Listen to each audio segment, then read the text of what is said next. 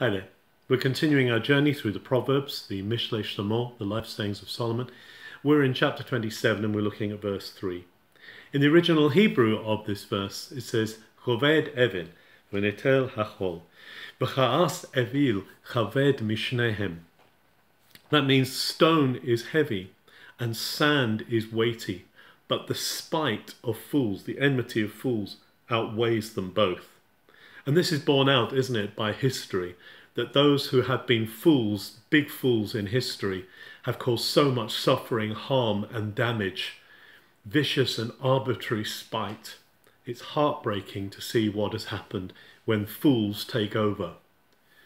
And this is why the promise of the restoration of everything has to include the reign of the Prince of Peace, who is called the power of God and the wisdom of God, because wisdom counters the foolishness of mankind in the terrible things that he's perpetrated and she's perpetrated.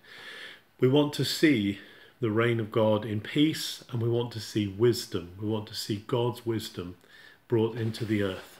So let's resist the foolishness that is spiteful, the foolishness that brings enmity, and let's look to the restoration, the bringing in of equity of the Prince of Peace, and let's pray for his return. Have a good day.